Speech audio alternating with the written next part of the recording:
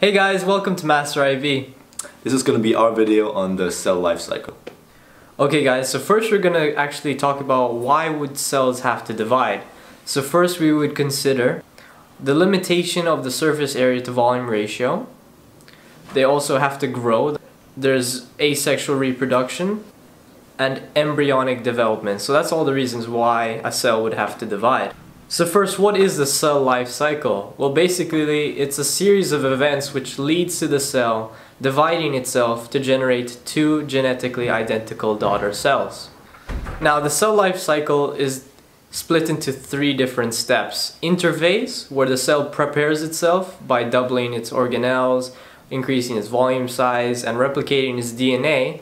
Then it goes through the next step, which is mitosis, and then it goes into cytokinesis, which means the cell divides, and now we have two perfectly identical cells. So first, let's get into the steps of interphase. Gap 1 is when the cell increases its volume in its cytoplasm. It doubles its organelles, and it also synthesizes proteins. Then it enters the phase called synthesis phase, or S phase. Now basically this is just the cell replicating its DNA. And next comes gap 2. Gap 2 is a lot like gap 1, except it's called G2. And it's exactly the same, everything happens exactly the same. So it increases its volume of cytoplasm, it doubles its organelles, and it also synthesizes proteins. Now in between each step of the cycle are actually these things called checkpoints. Now these occur 3 times due to the 3 steps being gap 1, gap 2, and synthesis phase. Between each step in the checkpoints, it verifies whether the DNA is damaged or not. Between the G1 checkpoint, S-cyclin and CDK2, which is an enzyme, react together to give you the maturation promotion factor. Now this means that the cell can go through the next step, which is G2, and then it'll go through the next phase, which is S.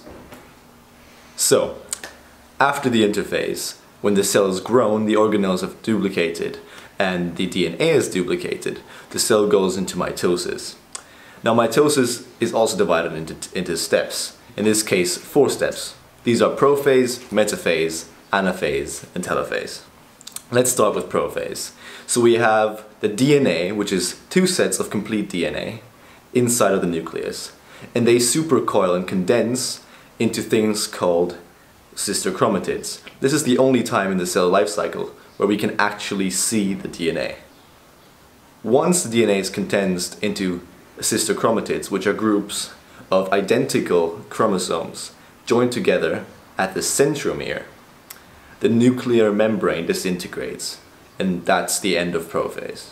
Now in metaphase, what happens is that 2 structures at either pole of the cell, called the centrosome, they form microtubules, and those microtubules attach to the centromere of each sister chromatid and extend in order for the sister chromatids to move towards the equator or the center of the cell. So in anaphase, the microtubules start contracting, pulling apart the sister chromatids, meaning that one chromosome of each chromatid is traveling to either end of their cell. And in telophase, what happens is that each side of the cell now has a complete set of DNA. And the nuclear membrane reforms and the microtubules detach from the cell, meaning that we now have 2 complete diploid nuclei on either end of the cell. Now let's move into cytokinesis. After telophase, where the 2 nuclei are formed, the cell has to still divide. Now this happens differently in animal cells and in plant cells. Let's look at the animal cell first. In the animal cell, basically what happens is that a ring of contractile proteins, which is just within the cell membrane, starts contracting, forming a caving in of the cell membrane, known as the cleavage furrow. That cleavage furrow continues growing until both ends meet and completely divide the cell. First, during the telophase in the plant cell, vesicles from the Golgi apparatus start moving towards the middle of the cell. Those vesicles then join and fuse not only with each other but with the already existing cell wall to form something called the cell plate, which basically divides the cytoplasm of the 2 halves of the cell now. Following that, substances such as pectin and cellulose, as well as hemicellulose, which make up the cell wall, are secreted into that space in the cell plate to make the new cell wall.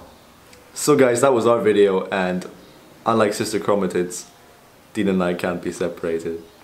Okay then, so please like and subscribe. We are gonna make new videos, so. Bye guys.